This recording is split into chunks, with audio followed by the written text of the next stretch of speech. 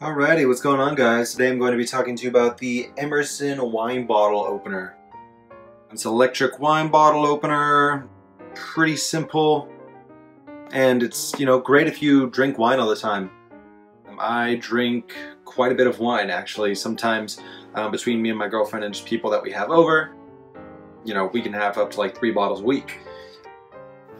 So it's nice to have something that makes opening wine just a little bit easier than a manual opener. This one is obviously in red, though they do come in black and other colors, I believe. I know black for sure. I'm not sure about other colors, but this one is the cherry red.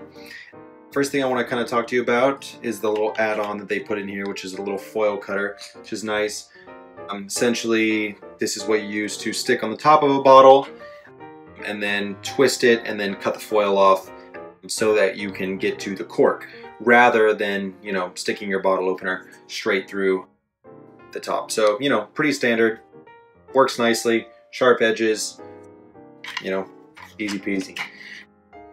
The wine bottle opener itself is cordless, though it does come with this cord and the stand. The stand is because it is rechargeable.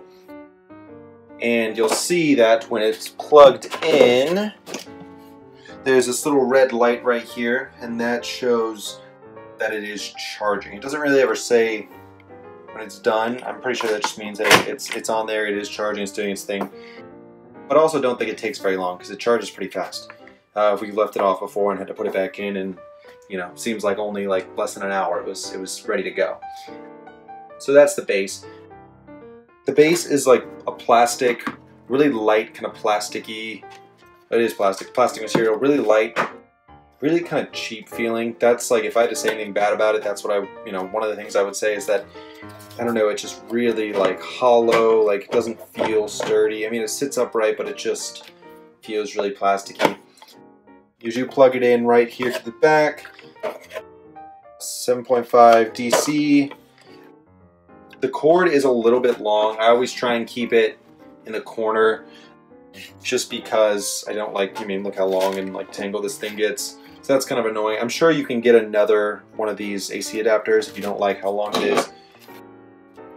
But I always just kind of keep it in the corner so that that cord doesn't get in the way. So as for when it's in use, it works really well. Like I said, it's pretty simple. You press it down in a bottle of wine, you press this, and you press the down arrow, and that's essentially going to dig into the cork, and then once it stops, you press up, takes the cork back up, and boom, you are ready to go. Versus takes it back, and in all, it's just a really easy tool to use. Nothing fancy about it. Solid electric wine bottle opener. Pretty cheap too for or compared to a lot of them that are out there.